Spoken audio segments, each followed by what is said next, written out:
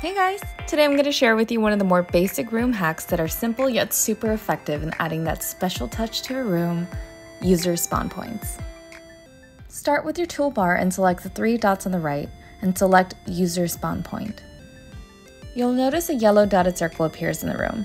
Those will be where the users will automatically appear when they join the room. I'm going to go ahead and create 2 user spawn points for this room, then place them on the 2 chairs in front. Then, to make it even more fun, you can go ahead and add accessories from the gift sticker tab on the toolbar and place it on the spawn points. Make sure to pin it so that when the user moves from the spawn point, it'll remain on their icons.